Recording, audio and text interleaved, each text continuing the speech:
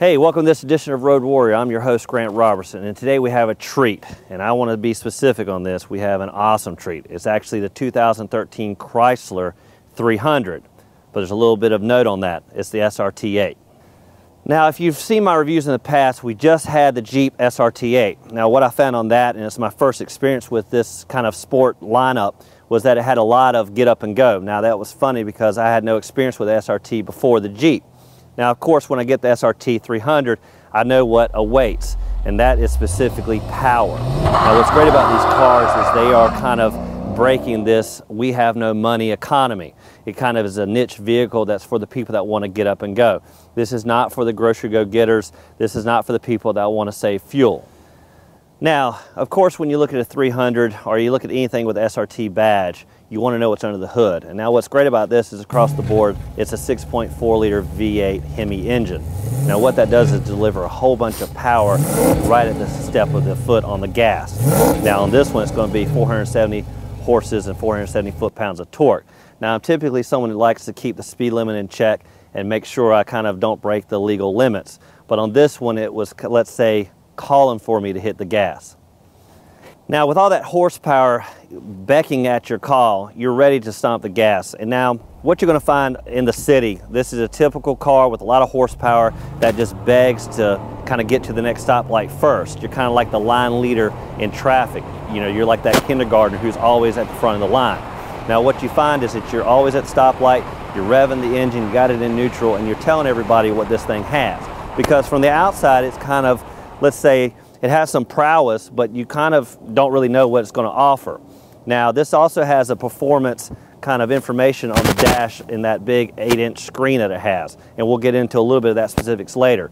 But what's great about that is it literally can tell you the numbers off the line. All right, now with any performance vehicle, you really want to know what it does. And on this vehicle, of course, like I said, it tells you. Now, what I did is I took it kind of on a private road, kind of in a nice, safe environment, and just kind of wanted to see what it did off the line. Now, you can do this in traffic and you can do this down the city, but you're really going to have a hard time getting 0 to 60 when you have to get to the next stoplight and you run out of room. So what I did is I kind of took it out to about a quarter mile, half mile open area and, you know, more or less stomped it. Now, what I found was from 0 to 60, I was able to finally get it to about 4.9 seconds. Now, overall, in the quarter mile, I got it, let's just say, high enough to realize this bad boy can go. So overall, this vehicle does exactly what it tells you. Now, the difference in this vehicle and the Jeep SRT that I drove was the SRT was an all-wheel drive model. So anytime you stomped it, it got right off the line without any tire spin. On this model, you will notice some traction getting lost when you hit the gas. Now, what's great about that is you do, of course, get that nice smoke pouring off the tires off the back, as this is a rear-wheel drive. So you do get off the line, you're going to notice some tire spin, but it's still, even with all that, I was able to get to 4.9 seconds.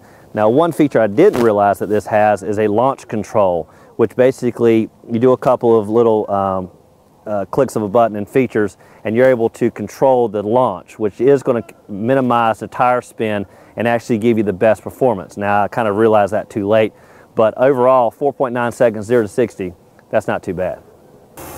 Now, once you pop the hood, this is where the beast is, and that's all the oomph and the horsepower you're looking for.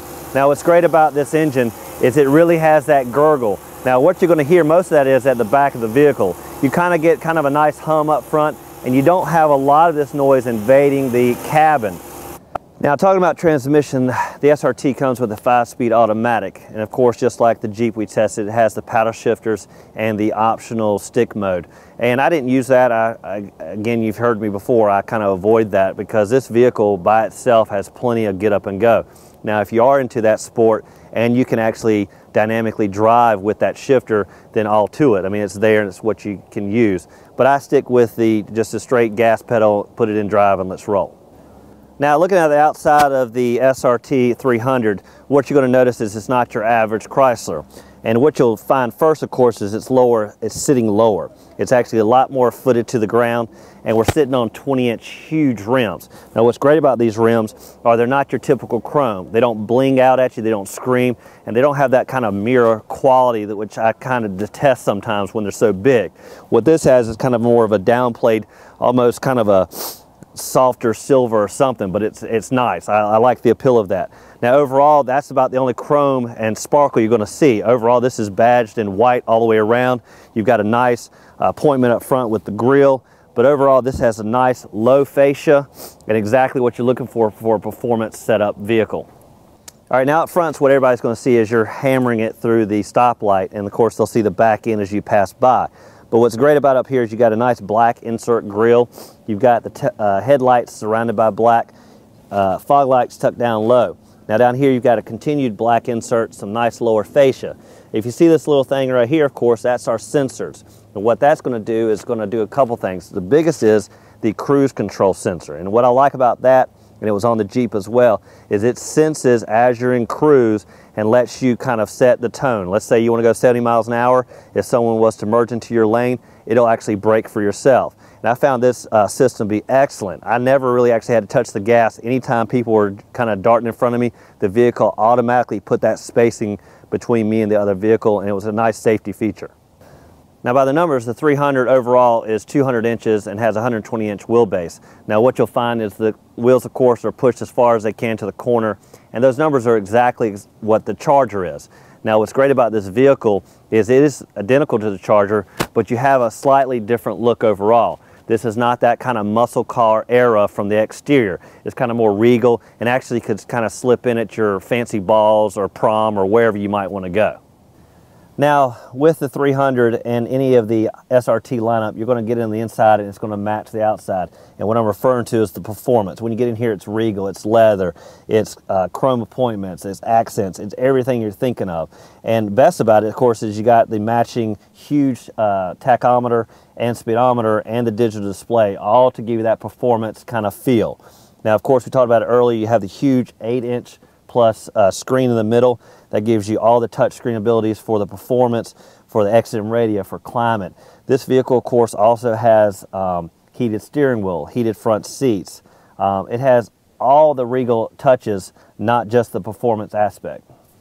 Now, other nice features you'll find is that the climate controls are simple. They've got just simple knobs, dual zones, and basically what all this does is kind of simplify the dash. You don't want to get in this vehicle and it look like a 747. You don't need cluster, you don't need mess. And that's the one thing I found on the Jeep, was the instrument cluster did have a lot of buttons and things. But they are changing that, of course, for 2014 on the Jeep. They've already done it here on the Chrysler 300. So what's great is it's simple, and you're going to have nice, easy kind of transition from anything you're looking for.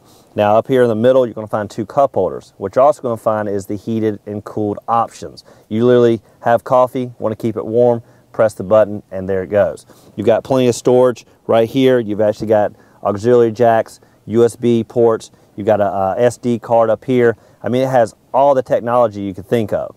Now, as for seating comfort, you've got kind of a suede leather combination, sporting seats in the front and back. Overall leg room is going to be perfect. You only lose about a ½ inch, maybe an inch between the front and back seats. So overall, your passengers are going to feel the comfort anywhere they sit.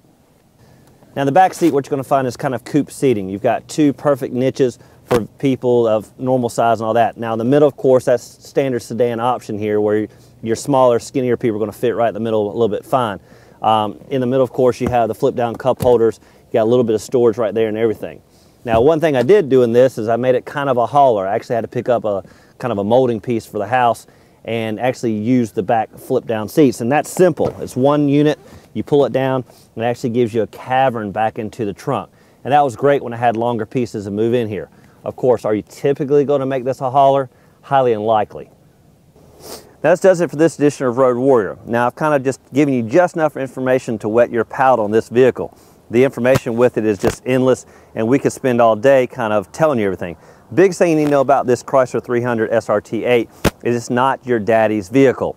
More specifically, it's going to get you up and going at the stomp of a gas. It's got all the performance you'd ever think of wrapped in a nice monochromatic white exterior. So again, I'd like to thank you for watching. For more information, of course, Google this bad boy and find out more. And as always, keep both hands on the wheel and eyes straight ahead.